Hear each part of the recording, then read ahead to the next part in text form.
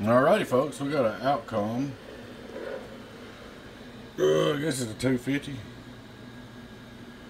was a 2-pill, had mismatched pills in it. Of course you hear the preamp right there. Everything's working out like it's supposed to. Y'all want me to clean it up, so we cleaned it up. It had mismatched pills in it. Put two new HG-2879s in it. Put feedbacks on it. Put a new output tuning capacitor, new swamping cabs, new bias resistor. Just went through and cleaned it up. Straightened it up. Turned out real good. I'm going in here and we'll just turn it on high, wide open. Of course, everything on it works. 5 on reverse. Worldwide. 500 watt slug. Worldwide. About 100 average. 500 watt peak. Worldwide, get on down, cheese, get on down, cheese. 300 feet. Real good.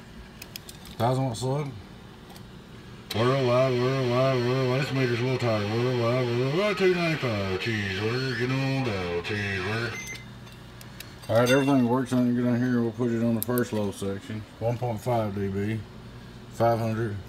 Worldwide, brought it back about 250. Put her in the next section. Worldwide, brought it way on back. Or you can run her 3.0 dB pad alone. Worldwide, so you can run it a 3.0 dB pad. You run it 1.5 dB, 3.0 dB. Pretty cool. Of course, that's what all these beer resistors right here are. Just like high and low on input.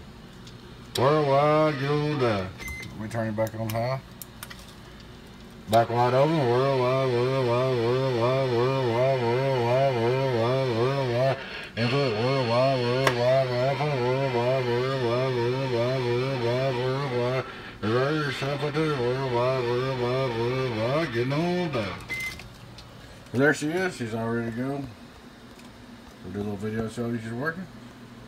Oh, we got a little meter on the front like that. Worldwide, go down, cheeseburger, get on down.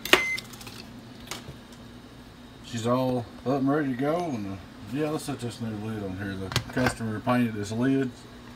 He wanted to fix her up. Look at that. Ain't that pretty? There you go, folks. Hope you enjoyed the video. Your friend Tim, 018 Beavis. Catch you later.